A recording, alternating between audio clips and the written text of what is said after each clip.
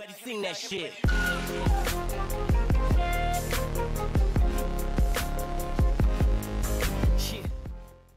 Belgium's back three are brittle. So it turns out that the first true test of England's World Cup may be a little phony after all. With Belgium already qualified for the last 16, coach Roberto Martinez says that he may rest players who picked up knocks in the dismantling of Tunisia on Saturday. Chief among the injured are Eden Hazard and Romelu Lukaku, and that's a shame. Hazard was wonderful in Moscow while Lukaku has the look of a man ready to prove a point to the Belgian public. In Group G it seems that the value of finishing top may be diminished. Top spots should give a team an easier run through the knockout stages, but that's not necessarily the case here. Belgium and England will not lose sleep over whether it is Poland, Senegal, Colombia or Japan in the next round. After that, though, it could be Brazil for the group winners. All we can hope is that we don't see two scratch teams going through the motions in Kaliningrad in 3 days' time. The World Cup deserves a proper contest between two proud nations.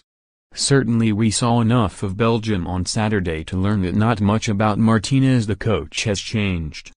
Martinez's teams always played expansively but often looked brittle at the back, too. That is the case with Belgium. Belgium do things with the ball that England will never do. The movement and passing of Hazard and Dries Mertens in support of Lukaku was marvelous at Spartak Stadium. Tunisia were hapless opposition but the manner in which they were routinely unpicked by Belgium's intelligent football was great to watch. At the other end, though, it looks like a different story. Belgium used Spurs pair Toby Alderweireld and Jan Vertonghen with Celtic's Diedrich Boyata in a back three, and when Tunisia pressed them, they didn't always look comfortable. Tunisia scored twice and had other chances, too.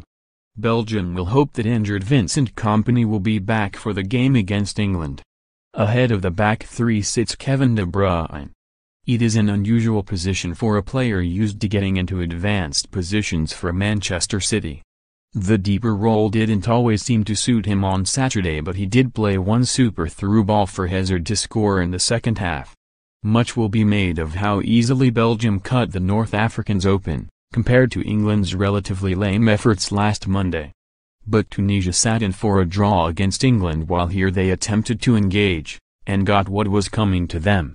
Thursday's game should be intriguing, but it is a shame Martinez is shifting his priorities.